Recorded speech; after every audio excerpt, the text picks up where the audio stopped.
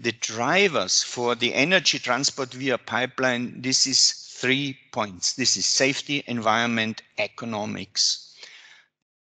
So talking about pipeline transportation principles, the pipeline transport, as you pretty well know, is the transportation method for liquids and gaseous material over long distances and even large volumes. You need to start with the pipeline large investments, long capital return periods, and this is a story which is now turning on very critical. You need the acceptance by the landowners and other stakeholders which are living around your pipeline. Once the investment is done, the entry and exit points are fixed completely. This is counterproductive if you compare it with road or rail transport. But compared, the costs are very low. So the transport costs for gas are generally higher because of the lower energy density if you compare it to fluids. So just in the comparison, pipeline transport is environmentally friendly, and be aware there is no container, no empty container to be transported back to the starting point. So be aware there is no alternative to this energy transport via pipelines when considering health and safety. Talking about transportation costs, you can see in that pictures in green talking about gas transport.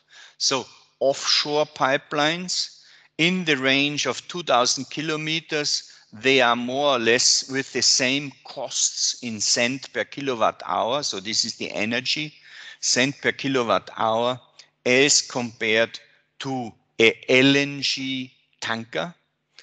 So after 2,000 kilometers, if the transportation is longer, the LNG tanker will be cheaper. Onshore pipelines are pretty well cheap as long as we are talking in the range of 2,000 to 3,000 kilometers, but then LNG is cheaper. If you compare it with crude oil, for example, these are the costs for onshore pipelines, and these are the costs for a crude oil tanker. And be aware, just to get your comparison, a coal ship has a huge density on board, so the carbon has a huge energy density, and so the prices for a coal ship are so low in the comparison. So why the hell we are talking about pipelines, and are there any alternatives? I give you the example of the TAL transportation system. It transports, let's say, 51 million tons a year. This is a 40-inch pipeline, 60 bars, 750 kilometers, as we learned already.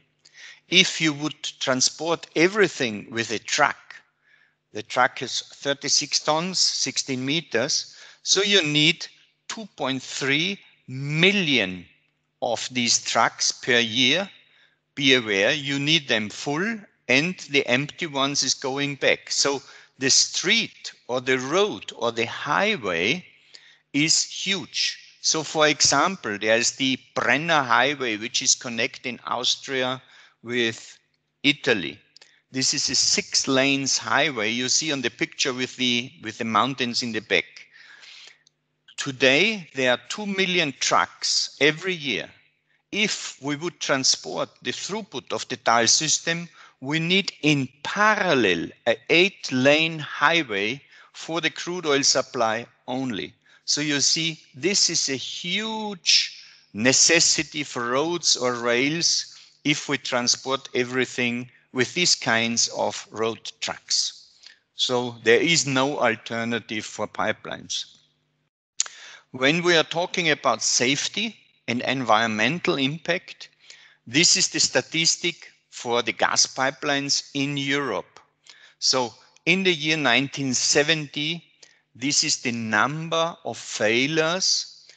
Failures means leakage, small holes, small cracks where there happened a gas release. It started in the year 70. So this curve came down. So the number of interruptions of incidents is dramatically reduced over the years.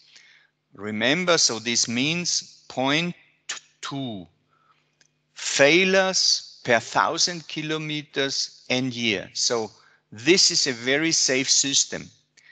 Be aware, pipelines as they are absolutely safe, but you have people living around with caterpillars, with excavators, and they have interference on the pipeline. They maybe dig up a hole, and so we call this third-party interference, TPI. Talking about safety of pipeline and transport versus rail and road in Canada, just as a comparison, you can see that the oil transport is significantly lower, talking about safety for workers and environment. So HSE, health, safety and environment, 30 times lower the injury rate compared to rail or road. The spills on the rail are 2 spills per billion ton and miles. So this is the transportation, let's say the range. If you compare it to a pipeline, it's 0.6. And which in Canada and the United States is quite critically, you have a lot of fatalities with these incidents. So there are 71 fatalities per year on the rail transport, whilst 0.2 fatalities in the average per year on the pipeline transport. So this is just to give you a picture how safe is the pipeline operation. This is a picture of the Trans-Alaska pipeline. Maybe you have seen this pipeline or this picture very often. It's called the mother of all pipelines. And in this part, it's above ground, let's say the right of way is above ground. As we all know, normal pipelines are underground. So when we plan a pipeline, when we do the construction of a pipeline, we are looking for the ideal routing. So you can see here the routing of a pipeline and just before the construction. This is done in the year 92. When it is constructed some years later, 2 years later, you can see nothing any longer, only maybe a marker post in this edge. And this is the big advantage of pipelines. When they are built, you can't see them any longer. This is a big advantage. We were talking about pipelines in the year 92. If we are talking about pipelines, this is the example of a gas pipeline which is built today.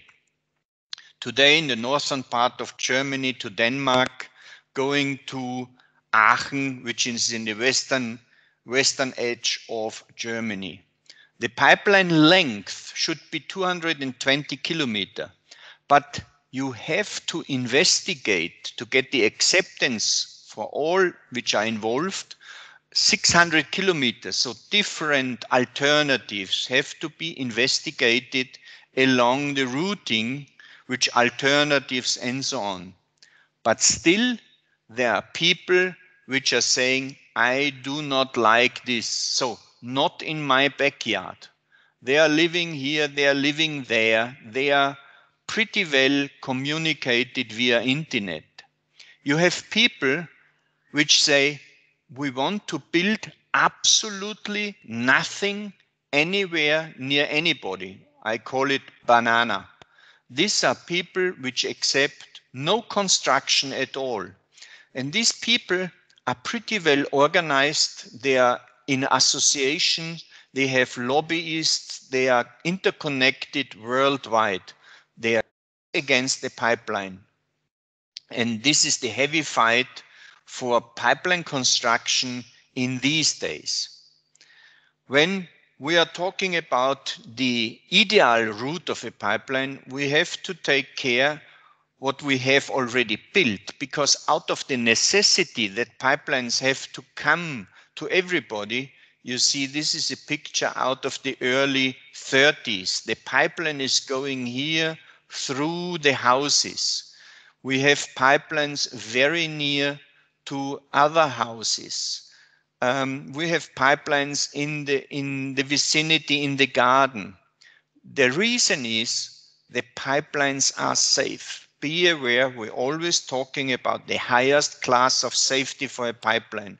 So the right of way, which means the distance from left to right, where we are working, we need these so-called right of way is maximum 10 meters.